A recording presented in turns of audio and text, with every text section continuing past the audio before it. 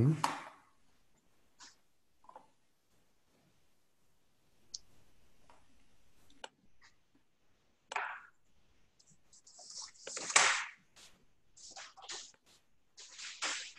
Yeah, sure.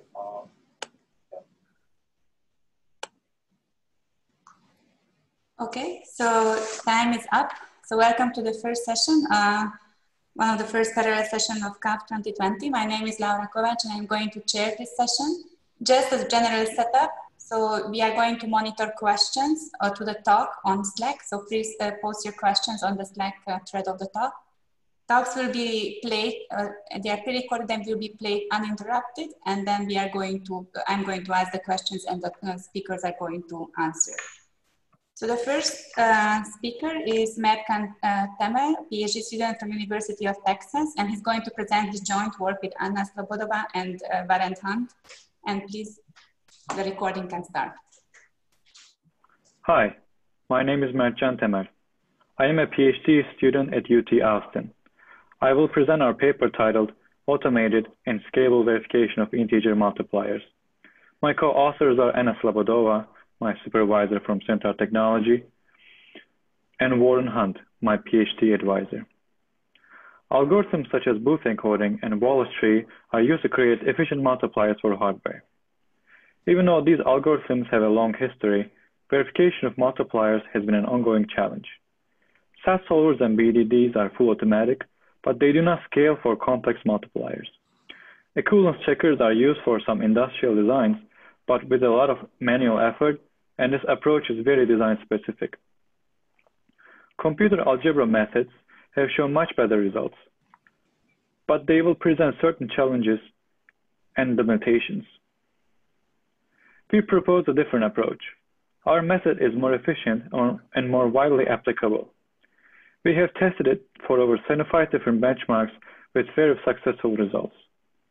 It scales much better than the other state-of-the-art tools, and we can verify various 1024 by 1024-bit multipliers in less than 10 minutes. We implemented and verified our method on the theorem proving system ACL2. This gives a soundness guarantee to our proofs. Our targeted multipliers are RTL-level hierarchical designs.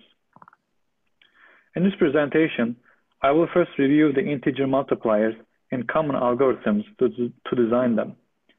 Then I will describe our method in detail. Finally, I will show our experiment results comparing the performance of our method to the other state-of-the-art tools. The goal of integer multipliers is to efficiently multiply 2-bit vectors for hardware applications. We can divide these modules into two parts: partial product generation and summation. Algorithms such as Booth encoding are used to generate partial products, and algorithms such as Wallace tree sum these partial products. On this figure here, you see an example of a Wallace tree multiplier that multiplies two 3-bit sign numbers, A and B. These numbers are sign extended by repeating the most significant bits. Then partial products are created by multiplying each bit with each other like grade school multiplication. Each of these dotted lines are partial products. In hardware, these partial products cannot be summed in a single step. Therefore, Wallace tree algorithm is used for parallel additions. Groups of bits are selected from these partial products and inputted to half and full adders. The result of these bit-level additions are inputted to another set of adders. And this is repeated until we have 2 rows. Then we use a vector adder, also called a final stage adder, to finish the summations. These algorithms may create very complicated structures for verification systems. For example, if we swap some bits on the same column between half and full adders, then we will get a functionally same, but structurally very different designs. So it is important to develop an automated system that has minimum assumptions about the structure and can work with a wide range of multipliers. We aim to verify that multiplier designs are functionally correct. We do that by proving a conjecture of this form in ACL2. ACL2 is an automated and interactive theorem proving system with over 25 years of history and wide industrial use. On the left-hand side of the equality, we see the evaluation of the design in SVL format. This is translated from system Verilog so that designs can be interpreted in ACL2. ACL run function evaluates this design for any bit vectors A and B. On the right-hand side, we see the specification represented with the built-in multiplication function with appropriate sign extension and truncations. The length of the vector A is m, and the length of vector B is n. We prove these conjectures for constant m and n values. This conjecture is submitted to ACL2 using a def-sum event, as you can see here. Def-sum stands for defined theorem, and it is the common way to prove theorems in ACL2. This executes our verified tools, implementing our rewriting algorithm to simplify and prove multiplier designs correct. We have two main steps to prove such conjectures. The first step pertains to the adder modules only. Before reasoning about the multiplier modules, we deal with modules such as full adders and final stage adders that are used by the summation tree algorithms. Then we start working on this conjecture about the multiplier module as given here. Our candidate designs retain circuit hierarchy, and we take advantage of that. In our system, if a submodule is already proved to be equivalent to its specification, then we can replace its instantiations. So we rewrite the instantiations of all adder modules reasoned in step 1. Then using two sets of rules that work together, we simplify summation tree and partial product generation algorithms. After rewriting the circuit description, we rewrite the right-hand side to the same form and conclude our proofs. We developed a heuristic that we have observed to work with various multipliers. And this is what I'm going to describe here. Let's go over these steps in more detail. Our first step is proving adder modules equivalent to their specification. We do that by stating a similar conjecture for adders. Here, we choose a specification for each adder module that is represented by our functions S, C, and plus. S stands for sum bit, and it is an alias for mod2. C stands for carry, and it is equivalent to floor of divide by 2. This table gives examples of these specs for some common adders. A half adder has 2 inputs and 2 outputs, and its sum and carry bits can be represented this way. The same goes for full adders, which have 3 inputs instead. Vector adders or final stage adders also have a fixed specification for each output bit, as seen here for the first 4 bits. A multiplier might have different adder components, but coming up with these specifications are often trivial. We prove such conjectures about adders with a set of rewrite rules. This method is described in our paper, and we omit the details here in order to save time, and we focus on multiplier proofs instead.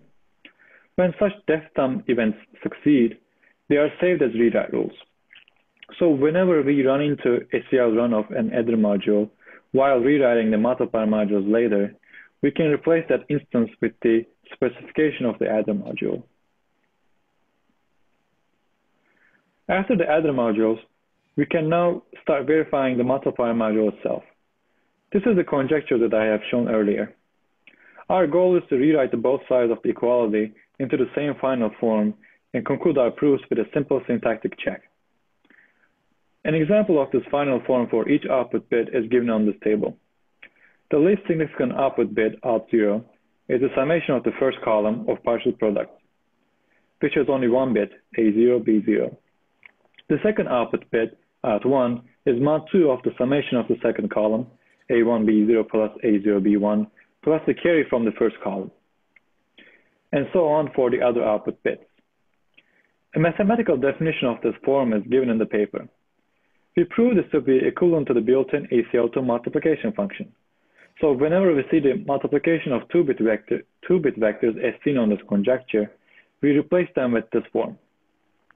So now, let's go over our rewriting algorithm that can convert various multiplier designs into our final form. First, let's assume that we have a Walsh tree multiplier with simple partial products. After rewriting the adder modules with their specification from step 1, we may get this term at the top for a multiplier output bit. Our goal is to simplify this term and convert it into our final form. We observe that such terms have many nested calls of the function s. We can get rid of such nested calls with this lemma. Basically, the arguments of the inner calls of s can be extracted. After applying this lemma, we get the simplified term at the bottom.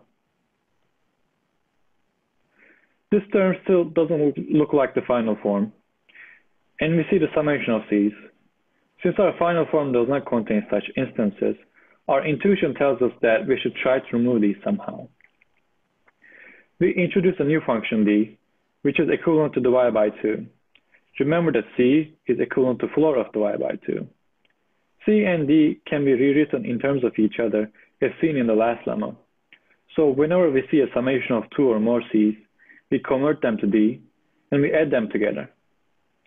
And we do that for all other summations, c plus d and d plus d as well. Then we convert a single instance of d back to c whenever possible with the last lemma. When these lemmas are applied to the term at the top, we get the term at the bottom. This matches our targeted final form, so we can conclude that the multiplier is correct for this output bit. It may not be evident by this example, but this method works for very large multipliers as well. Rewriting with these lemmas and some additional rules about commutativity and associativity of addition, we have simplified and verified 1024 by 1024 bit multipliers, as you will see in our experiment. Even though I have shown as if these lemmas are applied one after the other, they're actually applied in an indeterminate order. Rewriting is done from inside out, and we apply any one of these lemmas when they are applicable to the term, so we don't have to traverse large terms over and over again. The lemmas shown so far are only sufficient when the multiplier uses simple partial products. Some partial product generation algorithms, such as Booth encoding, may create much more complicated terms. An example of such a term after all other simplification took place is given at the top. It is much dirtier than our final form. Our first step is to get rid of all the extraneous logical operators, such as XOR, OR, and NOT, with these three lemmas. Then we obtain a term at the top that is composed of only s, c, plus, minus, and logical AND functions. Again, we try to convert such terms into our final form. The first three lemmas pertain to subtracted arguments. Whenever we encounter such an instance, we drop the sign for s, c, and d functions, and we add that instance to the term itself for c and d functions. The last three lemmas pertain to repeated arguments. For s, the duplicates simply cancel each other. For c and d, the duplicates are removed from the arguments, and a duplicated element is added to the term.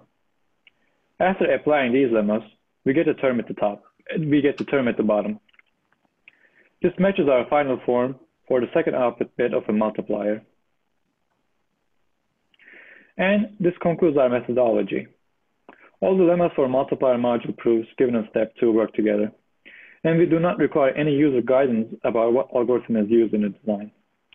Now let's see the performance of this method by checking our experiments. We have tested our method for over 75 different benchmarks. These include multipliers with sign or unsigned simple partial products and Booth encoding, summation tree algorithms such as array, Wallace tree, data tree, 4-to-2 compressors, and overturned state trees, and so on.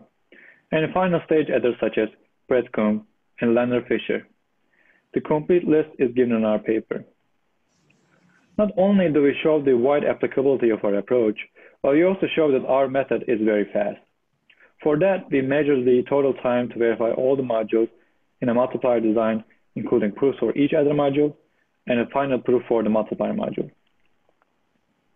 We compare our method to the other state-of-the-art tools. These two are computer algebra-based methods that appeared in DAC 2019 and FMCAT 2019 respectively. The first one only works with unsigned multipliers, and they do not produce certificates, so there is no way to check the correctness of their proofs. The second one demonstrated a great improvement over the previous studies in terms of both the performance and the ability to produce certificates. Since our method is verified, we also included the time to verify those certificates for their tool. Here we give the average timing results for each multiplication size from 64 by 64 to 1024 by 1024 bit multiplication. The other tools could not verify some of the benchmarks, either due to some program error or timeout. So we also show the success rate on separate columns for each tool. The other columns show the average timing result in seconds for the benchmarks that the tools could prove. As you can see, our tool is orders of magnitude faster than the other tools, could verify all the designs, and has a much better scaling factor. Kaufman's tool could run most of the benchmarks, but started to time out for some booth-encoded designs after 256 by 256 bit multipliers. That is why it looks like they are getting faster for 512 by 512 bit multipliers. Their averages just do not involve the slow multipliers at that point. In order to make a better one-to-one comparison with Kaufman's tool, we implemented the 8 benchmarks that they could run for all the sizes and calculated the averages for those benchmarks only. This is given at the bottom. Our tool already is faster by a factor of 6 for small designs, but it scales very well.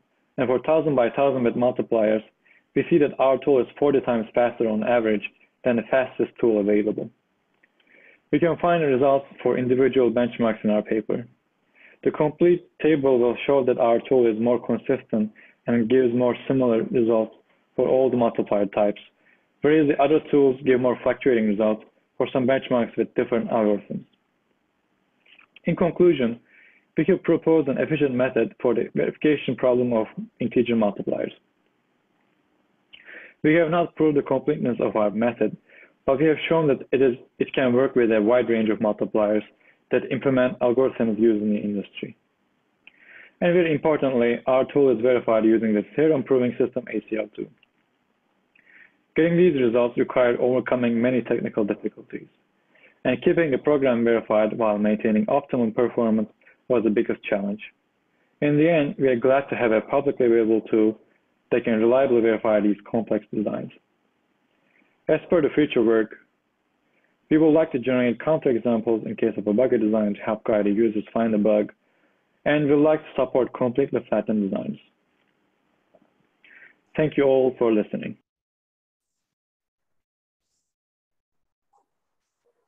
Thank you as well for your talk. And now if you have questions, please post them on the Slack thread of the paper. There is already one talk, so I'm going to read it and then you can answer. So the question is whether the read-write rules are lemmas. Which are the lemmas? Are they confluent? Or actually, how do you find the correct order of rewriting rule applications? Okay, so these rewrite rules do not subsume each other, so we can apply them in any order. So as we rewrite from inside out, we just select any one of these rules and just apply them. In implementation, they have an order, but the order actually doesn't matter.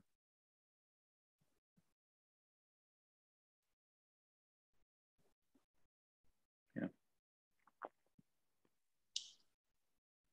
Actually, until the next question. So I was the same question, but how do you orient the rewrite rules? So how do you make sure that the left-hand side is in the left-hand side that is going, it's about the confluency and it's going to be rewritten by the right-hand side and you don't get into circular definitions?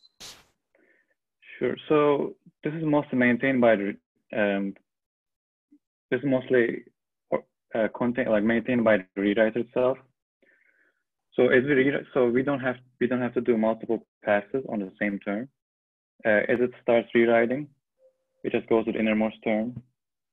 And these rewrite rules, when they're implemented, they actually have a priority in the system. So it just selects the most recent one, tries to apply it. If it doesn't apply, tries the previous one, and so on and so on. And apply these rewrite rules until there's nothing changes, basically, in the current insidemost term. So in the system, they have a priority with respect to each other. But what I'm saying is they don't have to have this priority. And if I implement it in a different way, put them in a different order, they will still work the same way. Does that answer? Yeah, thank you.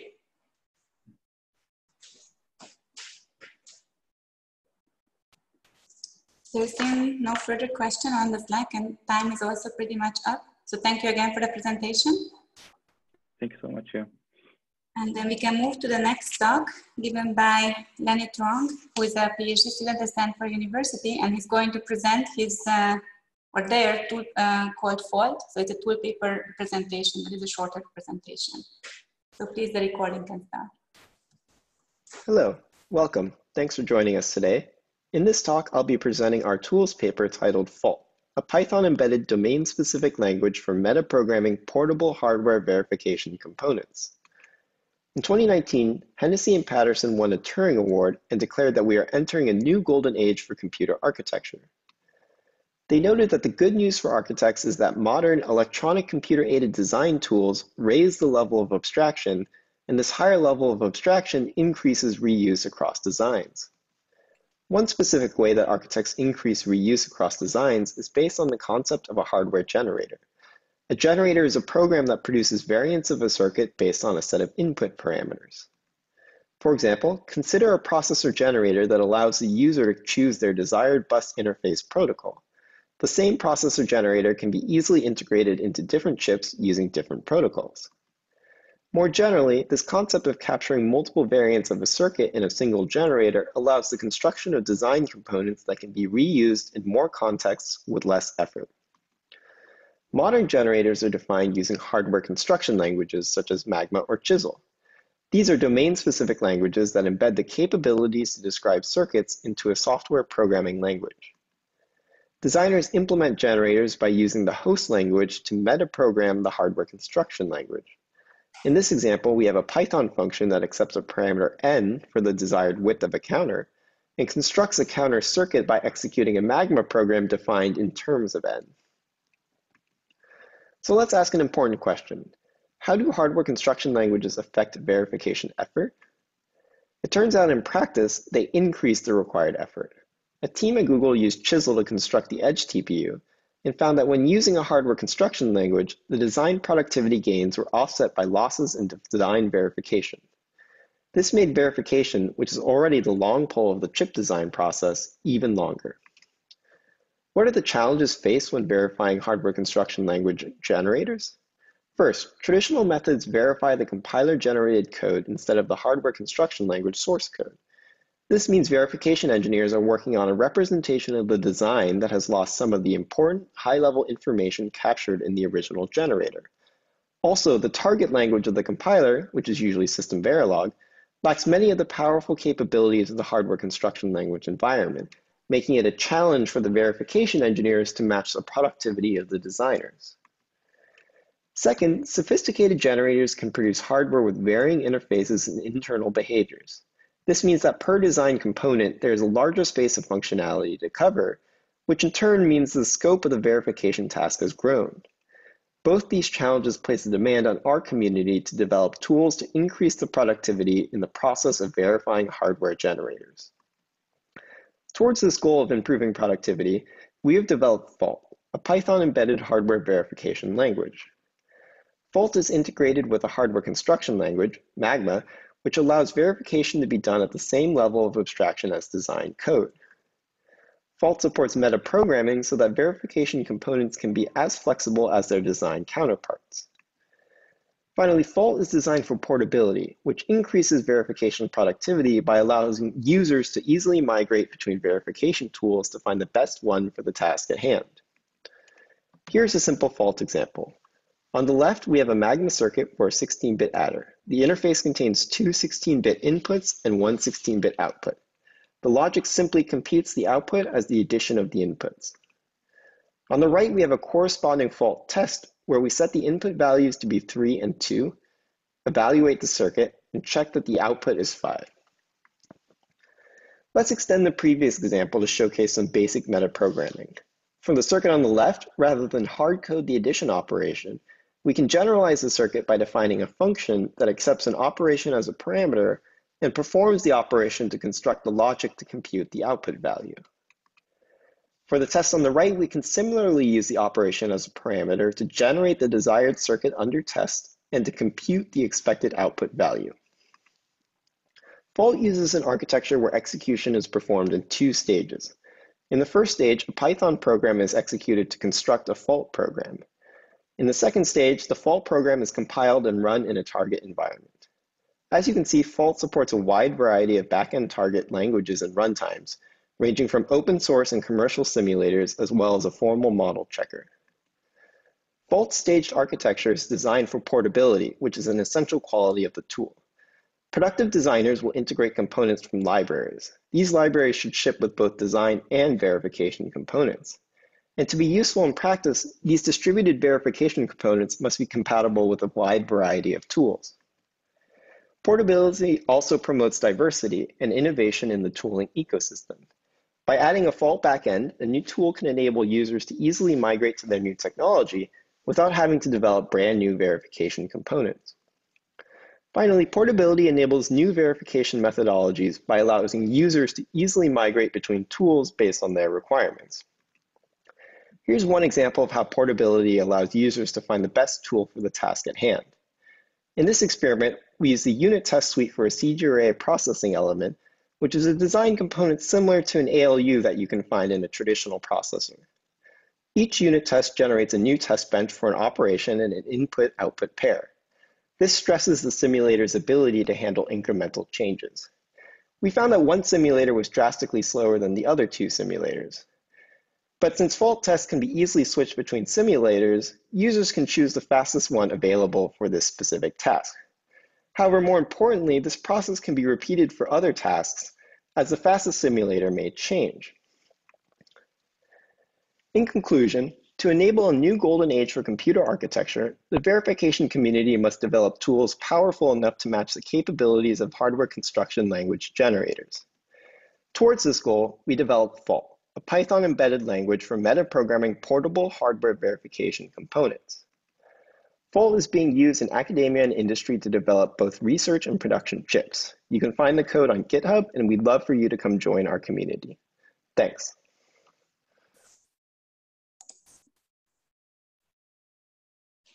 Thank you as well for a nice talk and presentation. So I'm monitoring the questions. There are no questions yet.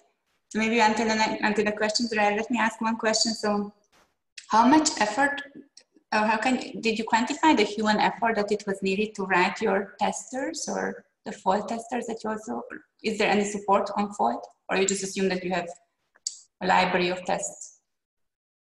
Yeah, so we did one experiment to quantify this. Basically, in another case study we did, we experimented with using fault to do a mixed signal test. So in a mixed signal design, there's both analog and digital components. And when you're verifying a mixed signal circuit, you have a choice as to whether you want to, simulate at a higher level of abstractions. You might simulate at the logic or digital level, and you might abstract the analog components and represent them as some function or some software model. But at the other end of the spectrum, you might instead do a SPICE simulation. So you might simulate it at a very low level and actually use things like transistors and physics. And so for fault, what we did was we allowed you to write a single test bench, and basically you could do a quick prototype in a higher level RTL simulation, and then when you're fairly confident that it was correct, you could easily switch to SPICE just to make sure it worked at the lower level or the higher resolution simulation. And in this case, the fault test bench was, I think, 3 to 4 times smaller in terms of code compared to, the old way you would do this is you'd have a separate test bench for your higher level simulation, and you have to write a separate SPICE test bench for your low level simulation. So that's, in those cases where you might want to switch simulators and the simulators have different sort of source inputs, you can save a lot of code by using this tool. Cool, thank you.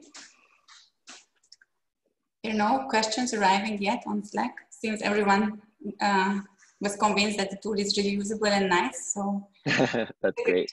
And convincing people. So I guess then it concludes your talk and your presentation. Thank you again for your talk, and then we can move in this further. talk. Sorry. So the next talk. It's a regular paper, regular presentation on regular paper accepted at CAV. The talk is given by Friedrich Slivsovsky, who's a postdoctoral researcher at the Technical University of Vienna. And the talk is about interpolation-based semantic gate extraction and its application to QBF. So I would say that let's just wait a few more seconds that we are in time with respect to our schedule, and then we can start the talk. And let's just start it. I'm going to present a new gate extraction, definition extraction technique, and an application of this technique to pre-processing quantified Boolean formulas. So there are two parts here. In the first part, I'm going to present a new definition extraction technique for propositional logic, where we want to answer queries of the following kind. Given a propositional formula phi, a variable y, and a set x of variables, is y defined by x? We will show that this can be reduced to calling a SAT solver, which will then either conclude that y is not defined in terms of x, or return a definition of y in terms of x. So that's the first part.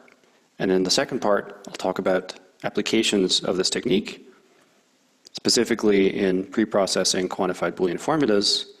In the paper, there's also a short section on dependency QBF, and I think, and that's not in the paper, this could also be very useful in Boolean synthesis.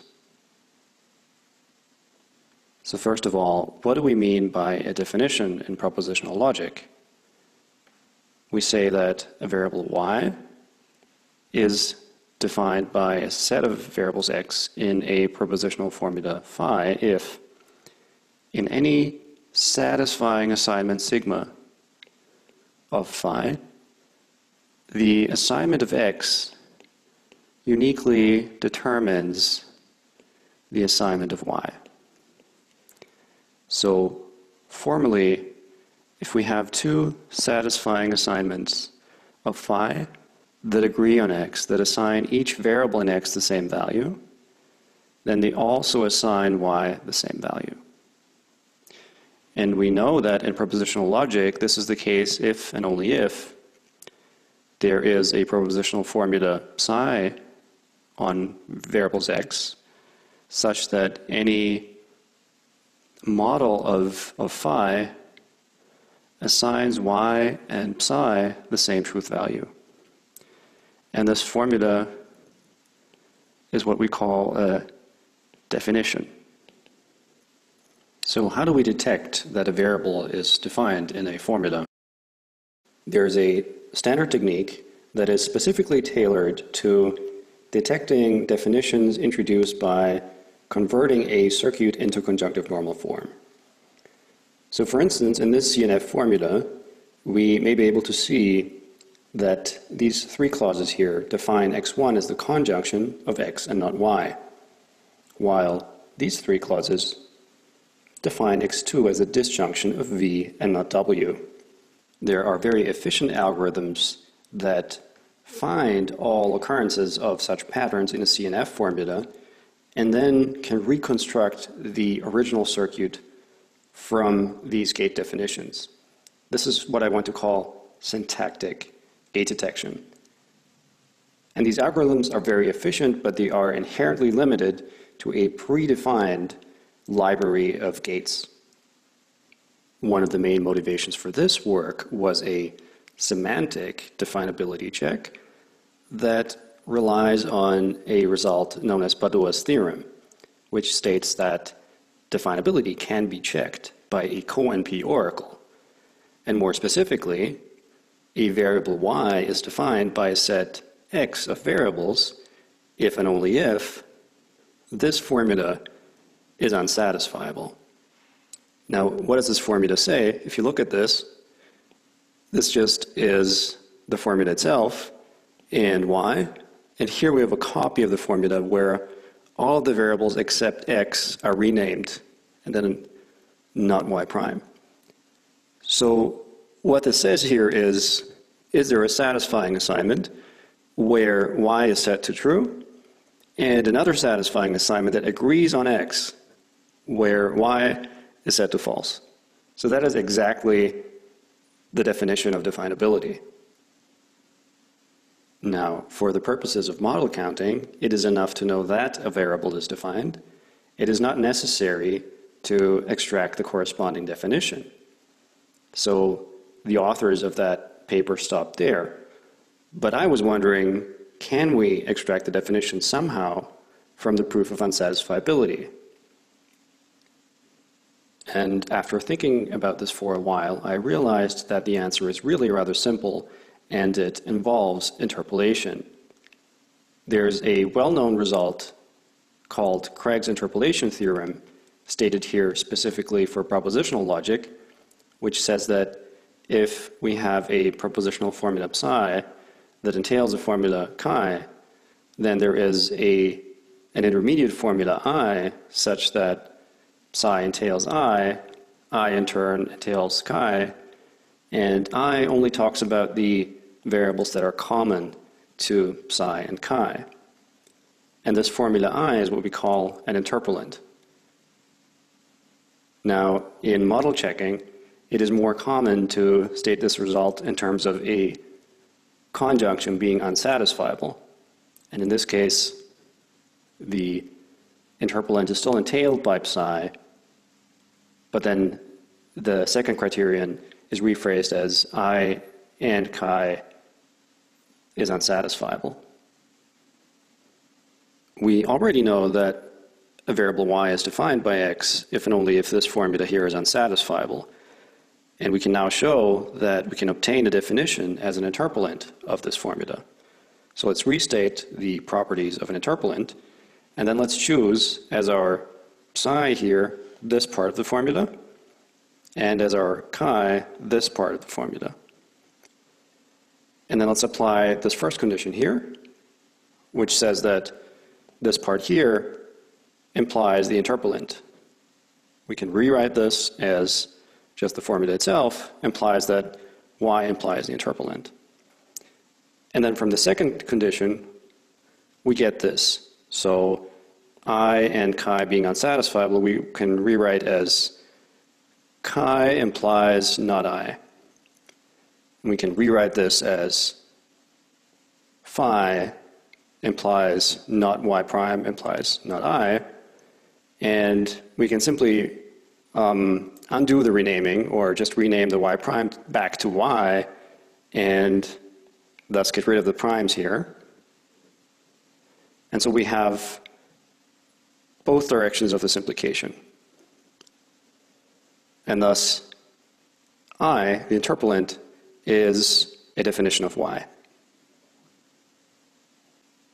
And we can efficiently extract an interpolant from a resolution refutation of a formula. So if we have a satisfiability solver that traces proofs in a format that is roughly equivalent to propositional resolution, then not only can we check definability, but we can extract a definition from the proof of unsatisfiability. Now, let me briefly talk about an application of definition extraction in preprocessing quantified Boolean formulas. A for all exists QBF like that is true if and only if there is a function that maps every assignment of the universal variables to an assignment of the existential variables, such that for every assignment of the universal variables, the assignment combined with the assignment computed by the function satisfies the matrix. And this function is what we call a strategy. Now, it is sometimes convenient to think of a strategy not as an individual function, but as a collection, a family of functions, one for each existential variable. And then each of these individual functions maps an assignment of the universal variables to 0 or 1. And these functions we call strategy functions. We say that a variable has a unique strategy function if a particular function is part of every winning strategy, is the same for any winning strategy. That doesn't necessarily tell us that there is a winning strategy for the, say, existential player. But if there is one, then this function is part of it. So for instance, if we have a prefix where we have a subsequence for all x exists y, and then we have these two clauses that enforce equality, then clearly y has a unique strategy function that just corresponds to the value of x. So what we want to exploit here is the fact, more generally, that definitions in a propositional formula, definitions in the matrix here, are unique strategy functions. So if we have an existential variable here in this block, and it is defined in terms of all the universals preceding it, then it has a unique strategy function. And note that having a definition of y in terms of x1 up to xi is a sufficient condition for the variable having a unique strategy function, but it is not necessary. We implemented a tool that performs definition extraction to find unique strategy functions of quantified Boolean formulas using an interpolating version of Miniset that's part of the AV model checker. And because the individual definability queries are independent of each other, we can just run this tool for a while, and all the definitions that we can find up to that point we can use. So this is an anytime algorithm, and moreover, because we do not want the tool to spend too much time on any particular variable, we limit the number of conflicts for each sat call, for each definability check, to 1,000. But this can be set in the tool. We performed experiments with this tool using the benchmark formulas from the 2018 QBF evaluation, and we wanted to answer two questions. First, how many variables are defined? How many unique strategy functions can we identify using this approach? And how does it affect the solvers? So what we tried to do was to take the definitions that we find, substitute them into the matrix. That gives us a non-CNF circuit QBF. As for the first question, we circuit QBF solver and see universal variables how it performed. So we focused on existential variables. And then we computed for each instance the fraction of existential variables that are defined that there are unique strategy functions for. And we see histograms down here. So what's apparent is that for the two QBF benchmarks, there is a large number of instances that have 75% or more of their existential variables with unique strategy functions. And for general CNF QBFs, the situation is similar but somewhat less pronounced. We can break this down further into definitions that are found already by syntactic gate detection that were introduced by Zeiten conversion. So these are the turquoise bars here. So we see that there are many definitions that are found just by syntactic gate detection alone. And then after we remove these definitions, the question is how many definitions remain that our tool can detect, that we can detect using our semantic gate detection technique, and the histogram of the fraction of remaining variables that are uniquely defined is then shown in the red bars. And we see that even though we get rid of many, or we find many definitions just by syntactic gate detections, there is still a lot that is found even after syntactic gate detection. Let me briefly talk about the results for solving on the 2QBF benchmark set. On the one hand, we see a significant increase in the number of solved instances when using our tool compared to syntactic gate detection, and we actually get the best benefits from combining both. This applies to circuit solvers. For the CNF solver CADD, we actually see a decrease in the number of solved instances. And that is because for CADD, we have to encode the definitions as CNF and add them to the matrix. And that doesn't seem to be a very good way of giving these auxiliary definitions to CADD. Now, unfortunately, if we first apply standard preprocessing techniques, the beneficial effect of semantic gate detection disappears. So we can see that there's almost no difference between these three configurations.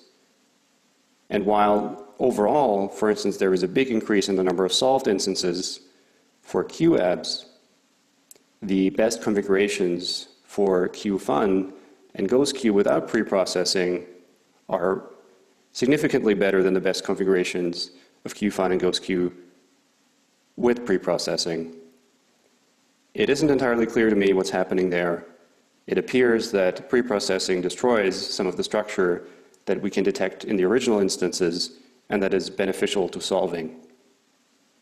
So let me summarize here. I presented a complete algorithm for extracting definitions from propositional logical formulas that uses SAT and interpolation. And I also showed an application in computing unique strategy functions of quantified Boolean formulas. The algorithm for that is an anytime algorithm. It is pretty fast, and it finds unique strategy functions for a significant fraction of variables. So what I'd like to do on the implementation side is adapt the SAT solver a bit more to this particular application scenario, and then perhaps parallelize the implementation.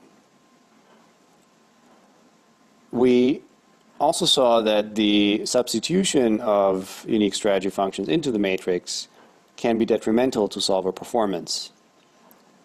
And here what I'd like to try is a tighter integration with the downstream solver. In particular, I think CADD might work very well if this is done the right way. And finally, I have some thoughts on how to turn this into a standalone QBF solver. So that's it for my talk. Thank you very much for listening.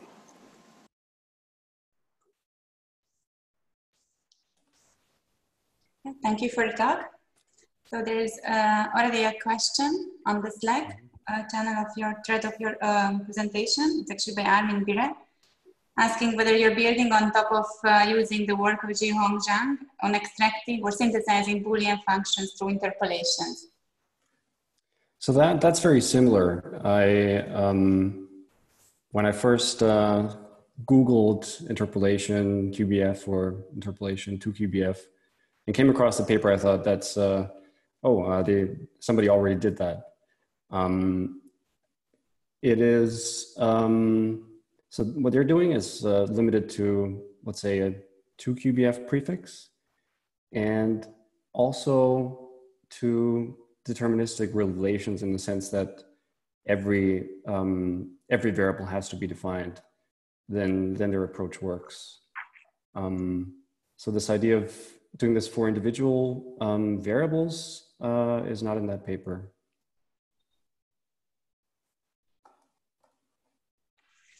Okay.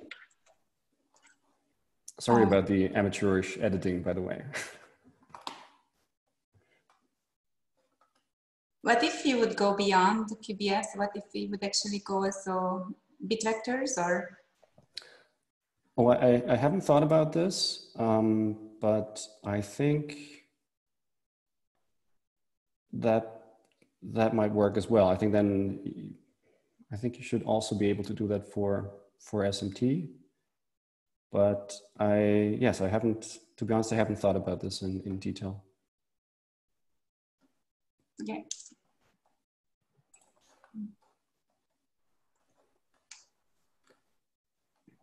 think there are no more questions. At least there are not unanswered questions on your Slack thread.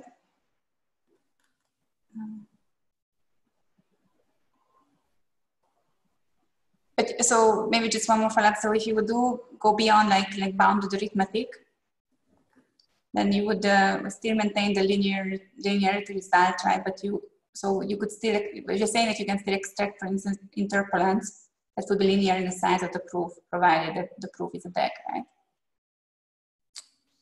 Oh, okay. I'm not really aware of these interpolation results for more general logics, I'm afraid. But yes, I mean, as long as you can get the interpolant, and then one would also have to look at the into Padua's theorem more specifically when this works. I think it's stated for first order logic, but then yeah, I'm not completely sure how the details will work. Okay, so let me close then your presentation, and thank you again for the nice talk and for answering the questions. And then we can move further with the next talk on the session, which is going to be given by Kuldeep Mil, who's assistant professor at the National University of Singapore. And this is a joint work with Mathis Schoch and Stefan Gocht. And it's also a regular paper, so it's going to be a regular presentation. Please go ahead. Everyone, my name is Kuldeep Mil. I'm going to discuss our work on CNF XR solving and its applications to counting and sampling. This is joint work with Mathis Schoch and Stefan Gocht. So I'll get started with the core motivation of this work, which are the problems of counting and sampling. So in this context, we have set up Boolean variables x1 to xn. We are given a CNF formula G as input over these variables. I'll introduce a little bit of notation here. So let's say solve of the set of solutions of this formula. Now the problem of model counting is to determine the cardinality of the set of solutions of this formula, so which is to estimate the total number of solutions of G.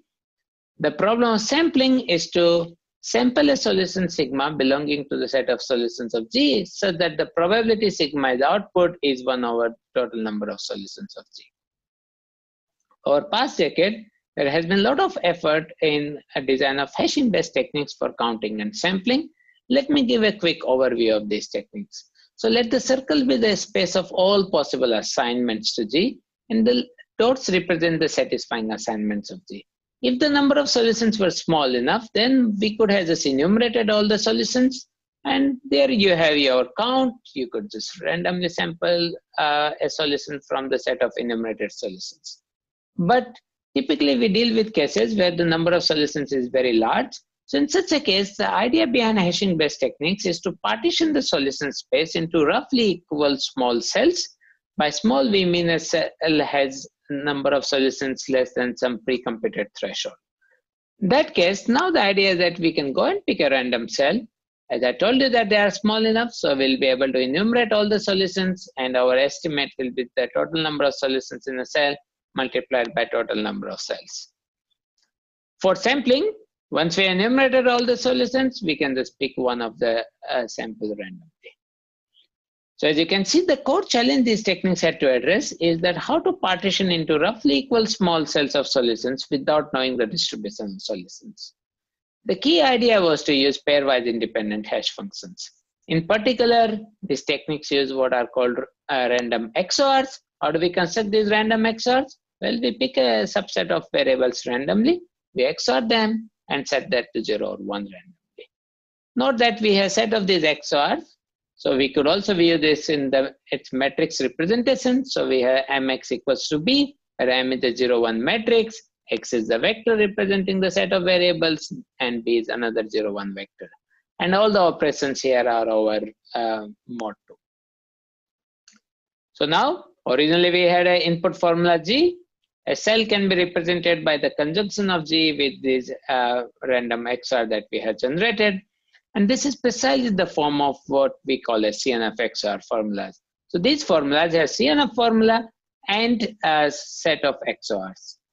I have discussed how these formulas arise very crucially in context of counting and sampling, but these formulas have wide variety of applications, in particular such as cryptography. So once we have this formula F, well, for the techniques to work efficiently, we need to have access to a set solver that can handle this CNF XOR formulas efficiently. We know that if all we had to do was to deal with CNF formula, then we could have just used conflict-driven closed learning techniques. Just to deal with XOR formulas, you could just use Gauss-Jordan elimination. The challenge arises when you have mixture of them. And essentially the bigger bottleneck here is that just performing CDCL on XOR formulas does not suffice, because we know there are exponentially lower bounds for resolution-based techniques for XOR formulas. So the key idea is to essentially perform CDCL and Gauss-Jordan elimination in tandem. I will quickly give an overview of the current state-of-art framework that we introduced in our work in 2019. And the framework we call as BIRD, which essentially has 4 core steps. The first is blast. So in that case, we blast the set of XORs into CNF. Once we can blast, we can perform pre-processing or in-processing techniques, because the entire formula is now in CNF, so these techniques can be performed in CNF form. The important thing here to note is that the in-processing and pre-processing techniques are very much restricted to the CNF form. Once we are done with pre-processing and in-processing, then we can recover the XORs from CNF.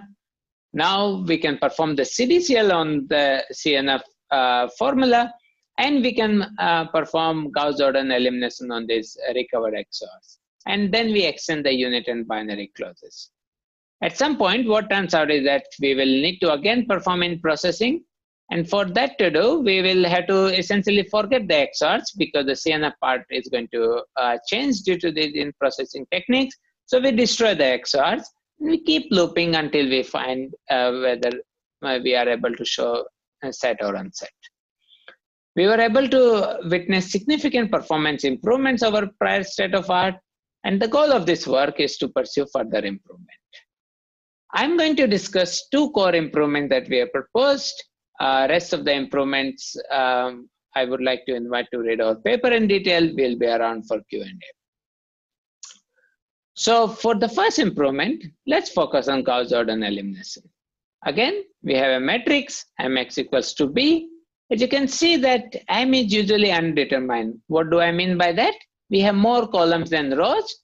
So essentially there are lots of solutions of x here, and there's no unique solution to x at this point. That's kind of the typical case when you have more columns than the rows. So let's consider at some point in our search, here is the matrix that we have. And then we make a decision and we set x1 to 1.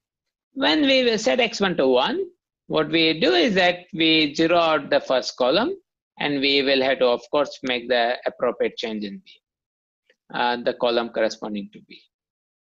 Now, as you can see that if you look at the third row, then the only variable that is unassigned at this point is x5, and we can deduce that we would be able to propagate x5 to 1. So how do we propagate? Well, now we'll also make the column corresponding to x5 0, and also make an appropriate change in the column corresponding to b. And the set solver typically performs its propagations hundreds of thousands of times in its cycles, and it is very important that we have very efficient techniques that can perform these propagation conflicts efficiently. At this point, it is worth remarking that one of the biggest improvement in CDCL-based set solvers was very efficient propagation technique proposed in the Schaaf paper. Okay, so what we try to do is that, well, how can we perform this propagation efficiently enough? And the route that we took is, well, let's try to express all of these operations as close as possible to the assembly. And in particular, we use bit sets, which are bit arrays. We had 2 kinds of bit arrays in our case. One bit array tries to record whether a column which is a particular variable is set or not. So you have a bit array corresponding to every variable, and it records it is 1 if the corresponding variable has been set. And another array tries to record the value it has been set to. So the entry in it makes sense only if the corresponding entry in A is true, and in that case, the another bit array B records the value that the corresponding variable has been set to. So once we had these two arrays A and B, and we have the original matrix, then we can compute these two quantities, which are a little bit complicated looking expression, but where we essentially compute the Hamming weight after taking the complement of A and doing a bitwise AND with M of I. And then we compute the W well again with a similar operation. The key observation that we were able to make is that once we had these two quantities, to figure out whether the corresponding row is conflicting or propagating are essentially the checks where all we had to do is to check whether W unassigned is 0 or 1, and whether W well mod 2 with an XOR with B of I is 0 or 1. So the very important message I would like you to take home here is that all these operations are actually very efficiently possible in the modern CPUs. So that allowed us to get all these operations to be really efficient, and they don't typically take them more than few cycles for each corresponding row. So this gives us a strong improvement rather than having to do the linear search, which is what was being done in the earlier state-of-art implementation that we had proposed earlier. Okay, so that gets me to talk about the second part, which is that let's go back to the recovery story about BERT. So what we are doing, we start with the CNF formula. We would like to recover all the XOR that are implied by CNF clauses. So in this case, as you can see here, we are able to deduce that x1 XOR x2 XOR x3 equals to 0 is implied by this set of XORs.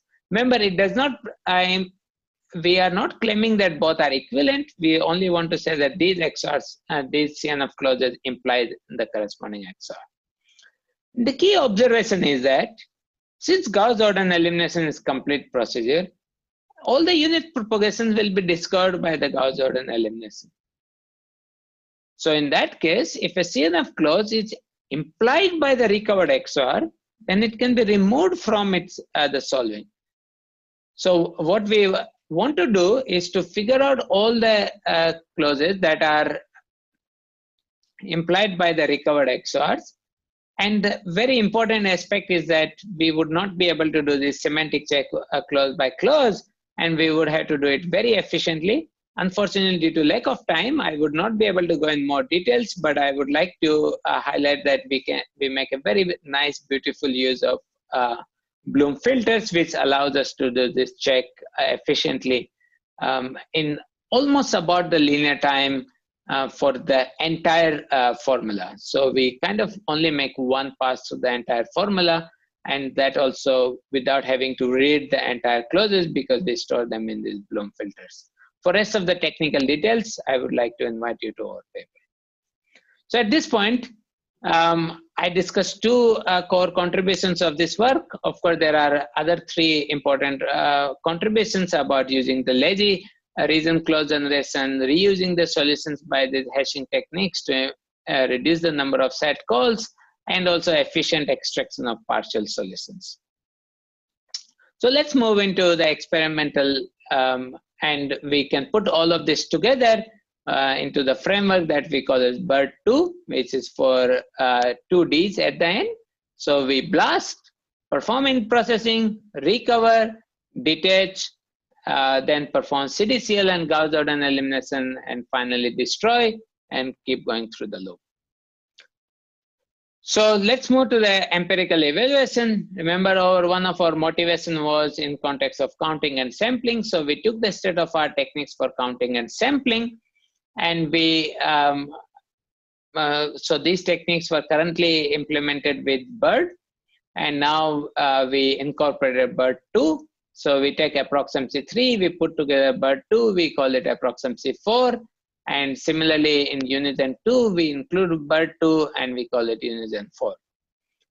We had a time of 5,000 seconds. We took the standard set of benchmarks that have been used in prior work. And here is how the results look like. So let me first discuss the results for counting. The plot that I'm showing is what is called cactus plot here. So on x-axis, we have the number of benchmarks solved. On y-axis, we have the time. What it indicates is that 1100 benchmarks were solved in 100,000 seconds. So ideally, we would like the plot to be as right towards as right as possible. So as you can see, there is a significant gap between these two plots.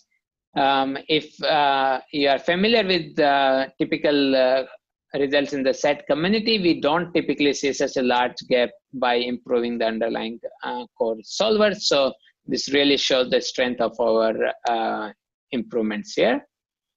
In particular, approximately 3 could solve 1148 instances, while we have an improvement of 77 instances, and we were able to solve 1225 instances.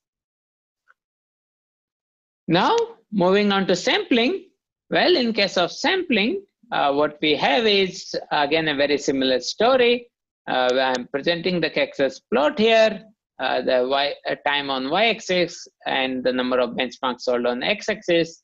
And again, you can see a significant improvement over consistently for the number of benchmarks that are being solved, and also improvement in time.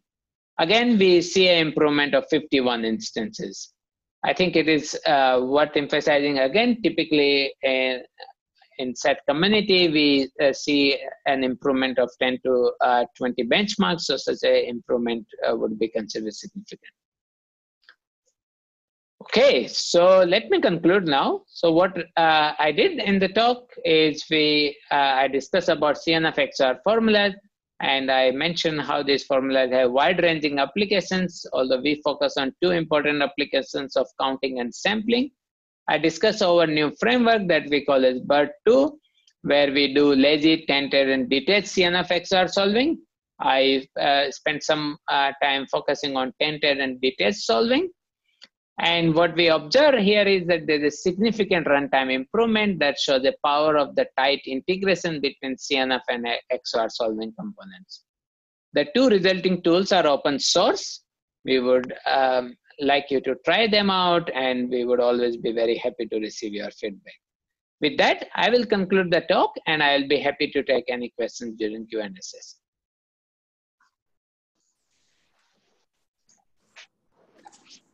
Thank you very much for the nice talk and presentation.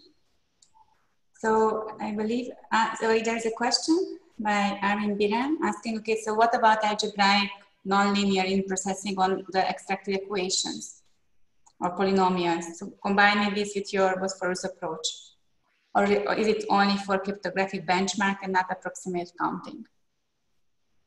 So yeah, going forward, we would certainly like to combine this with Bosphorus. In case of counting and sampling, we only get these random XORs. So I don't think that would be really very useful when we are only looking at counting and sampling. But generally what it's building up towards is that Bosphorus is going to be integrated. It's almost integrated right now inside crypto miniset. So that's what we'll be looking at.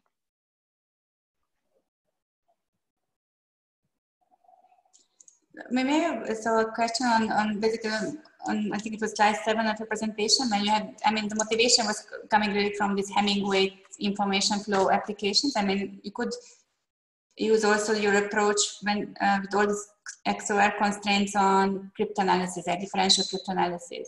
So were some of your benchmarks coming from there? And if yes, then how did you make the pre-processing, that you took the the cryptanalysis benchmark or example and you mapped it down to your subdomain?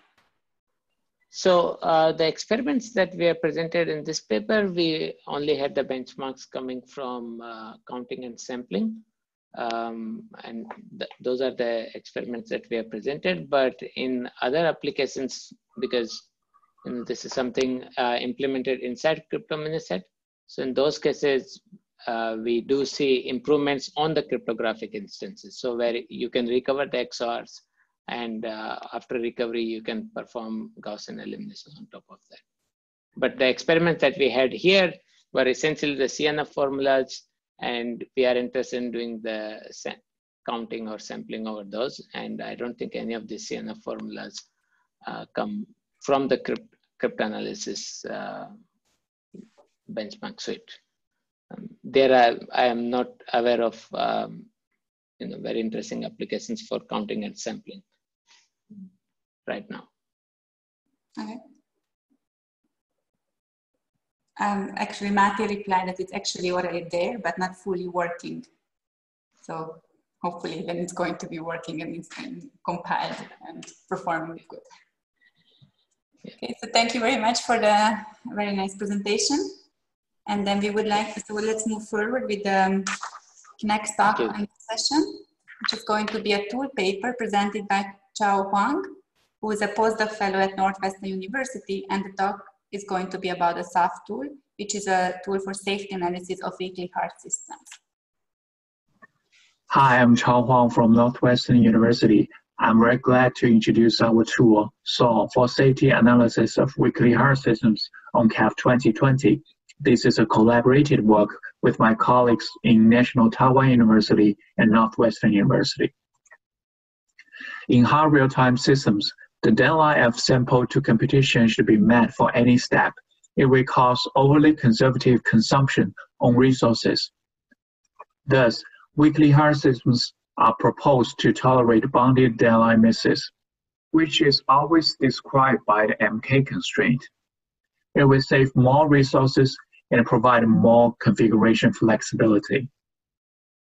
A natural question for weakly hard systems is the safety verification problem. That is, find a safe initial state set X0, such that from any initial state within such a set, the system will never leave the safe state set X. Our tool SAW provides direct computation of the safe initial set by an easy-to-use interface. It can be also used for either offline analysis or online monitoring of the system state. Now the tool is available on GitHub. Please be free to play with it. The basic idea of our tool is to find X0 satisfying both local safety and inductiveness. Local safety here means that starting from any state within X0, the system will not go out of the safe region within K steps. The inductiveness here means that starting from any state within the X0, the system will go back to X0 after K steps. To find such a set X0, our tool first do the partition. It partitions the safe region into grids, and then, based on the reachability relation, we construct a graph considering all the cases of the deadline miss and deadline meet under MK constraint. Then we use the graph theory to solve the problem and compute the safe initial set. This is the structure of our tool. We can see that there are three key components: one-step graph constructor, local safety gamma S, and K-step graph GK constructor. In inductiveness set calculator, we will introduce them one by one. First, we need to construct one-step reachability graph. For each grid, for example, D5, we compute its reachable set with respect to deadline meet and deadline miss. In the case of deadline meet, we can see its reachable set overlaps V1, V2, and V3. Then V1, V2, and V3 will be considered as successors of V5 with respect to deadline meet. Thus, we add in edges from V5 to V1, V2, V3 respectively with level 1. Note that when the reachable set overlaps the unsafe region, we let the successor set be empty. For example, in the case of deadline miss here, we let the successor set of V5 be empty. After we obtain a one-step reachability graph, we can search the grid set for local safety. In this component, we need to solve the graph problem. That is, find a node set gamma S. We're starting from any node in gamma S. The node that any k-step path satisfying MK constraint goes through has both 0 and 1 out edges. Here, we use a dynamic programming approach to solve this problem. Meanwhile, we will obtain GK, the k-step reachability graph, as a byproduct. In final step, based on the k-step reachability graph we obtained in last component, we search the grid set for inductiveness, which is a subset of gamma S. In this component, we solve the graphic problem. Find the node set gamma I, while gamma I constructs the largest closed subgraph of gamma S with the edges of the k-step graph. In this example, V2, V3, V6 constructs gamma I.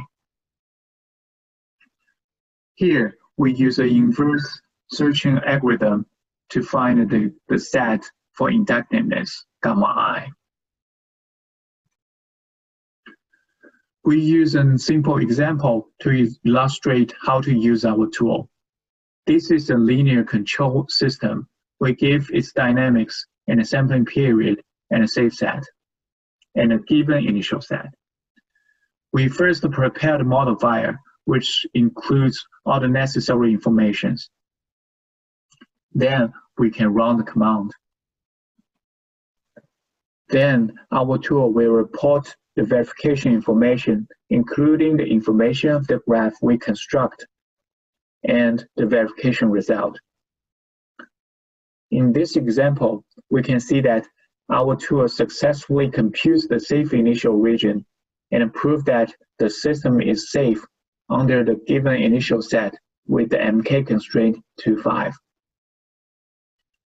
Our tool also provides visualization result. In this figure, we can see that the green solid area is the safe initial set our tool computes, and the blue region is the given initial set. We can see that the given initial set is a subset of the safe initial region our tool computes, so the system is safe. Thanks for attention. If you have any questions, please be free to email me. Thanks.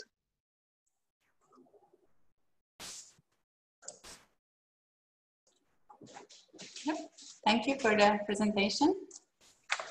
So when I'm checking the questions on the not yet existing questions on your presentation, let me ask something, because so on your algorithms, so basically you calculate the inductiveness of by computing this grid set. Yes. So when you report this grid set, then what is the inductiveness argument from there? So how can one just come up with the inductiveness argument as being a formal answer to your input problem? If I understand correctly, do you mean that, do you want to know the definition of the inductiveness? Yes. No. So how to interpret the result of your, so you compute this grid set, right? And then what does it tell you for your input problem? So how can you ensure, so how do you extract that it's actually inductive? Okay, so with the definition of the inductiveness and the local safety, we know that the system will be safe within the K sampling periods, right? So because the system is safe within K steps because of the local safety, and we know that the system will go back to the initial set under K steps due to the inductiveness. So during the next K sampling period, the system will the behavior of the system will look similar to the behavior in the first case sampling period. So that's why, so based on this, so the system will do it like periodically. So we can prove the system periodically by these two definitions. So that's why we introduced these two concepts, and with the help of these two concepts, we can prove the safety, the infinite time safety of the system. Mm-hmm.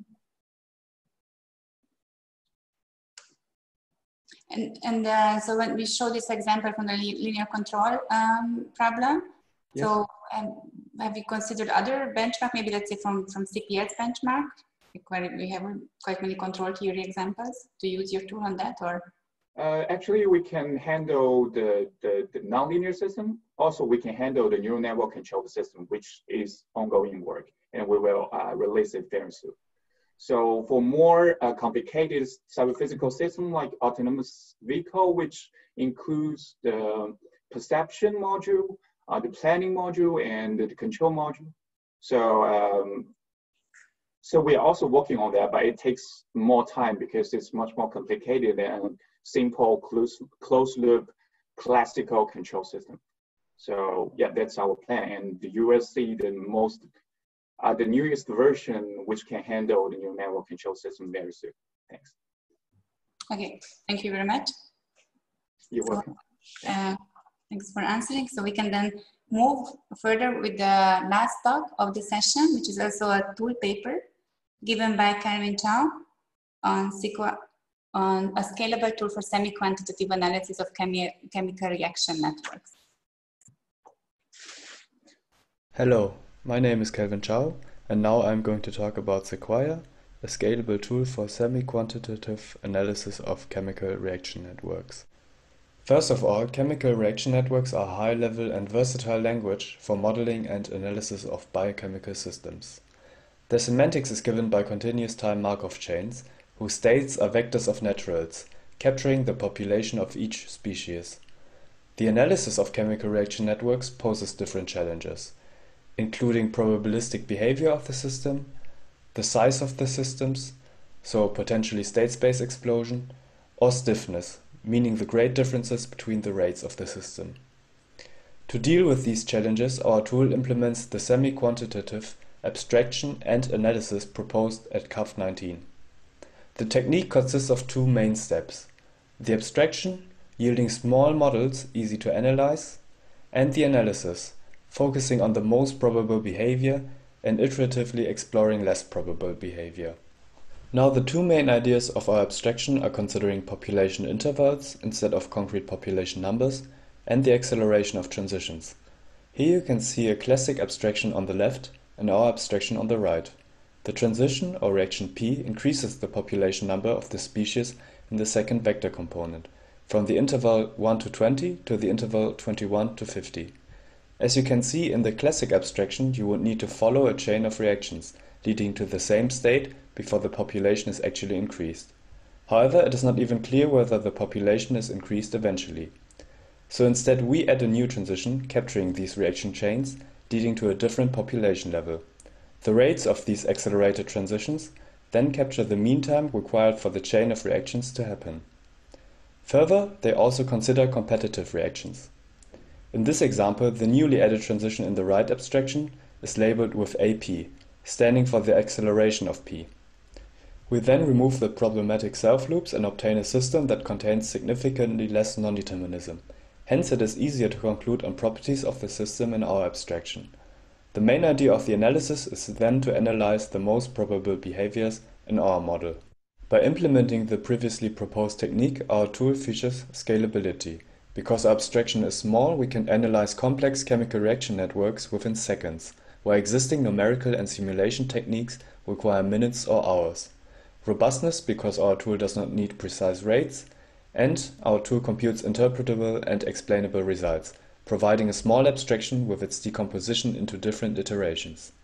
Moreover, our tool introduces a more flexible and precise analysis compared to the CAV 19 theory paper, allowing to also consider less probable behaviors. Mean simulations, a useful tool to capture typical behaviors of the system, and automated visualization, aiding the analysis process. Now let's have a look at a case study, namely the gene expression model. Here you can see the reactions of the network. We have 4 species in this network: protein, denoted by P, RNA, DNA on, and DNA off. Biologists are interested in the oscillation between two states in the steady state with DNA on and DNA off, the correlation between high amounts of RNA and DNA on, and the correlation between no RNA and DNA off. These hypotheses can now be confirmed with our tool. For this purpose, we first visualize the whole abstraction and colorize the steady state distribution.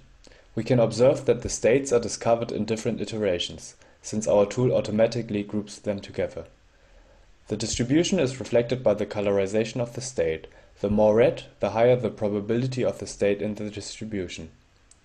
We can see that most of the states which are colored in red are discovered in iteration 1.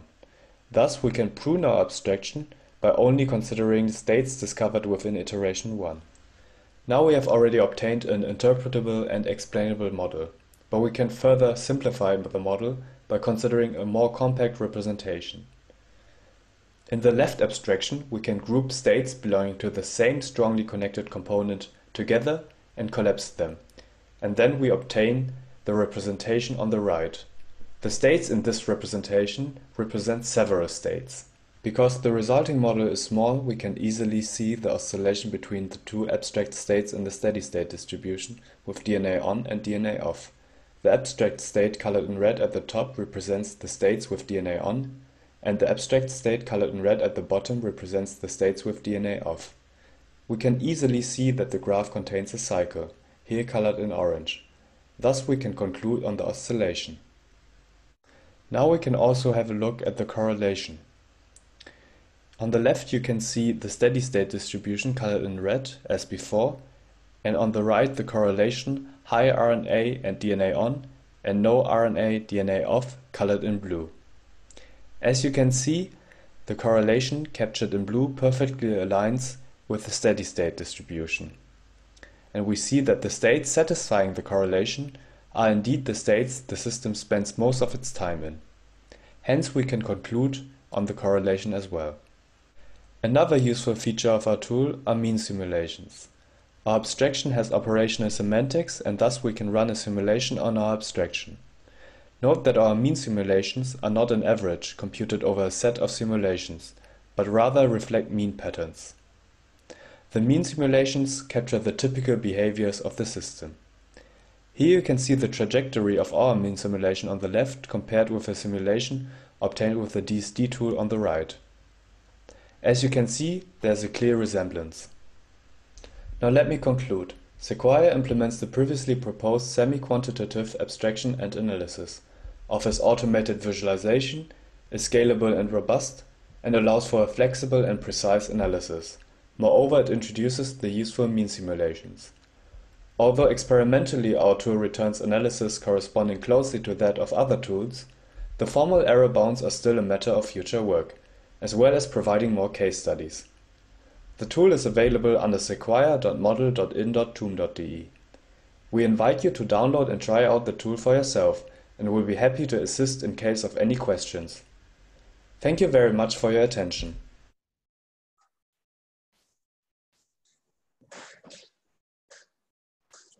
Thank you for the presentation. So far there are no questions yet on the Slack. Yes. So what, I mean, about robustness, like, so what actually you mean, like how many, so where is how big your case studies have been? So as was, you mentioned 2 in your talk, but on which Yes, other? so they had a handful of reactions, and with robustness, we mean robustness with respect to the concrete rates, as they are often also unknown. It's quite important, and our tool does not work with precise rates, only with orders of magnitudes. And then by the mean simulation, since I'm not familiar with the terminology, do you mean by simulation on the expected values on the mean, or no, or something else? We mean simulation on our abstraction. So because it has operational semantics, we can also run a simulation on it. And the important thing is that it's not averages over simulations, but rather reflects the typical behaviors of the system. So you mean that you observe the operational semantics, and then you mean, so the mean is about the No, I mean that our abstraction has operational semantics, and this is the reasoning why we can actually run such a simulation on our abstraction. So, yes. Okay, thank you again for the presentation. I see no questions yet. Thank you very much. But please join the breakout session of CAV, because people might ask, and continue on the discussion on all talks that have been presented in today's session 3C.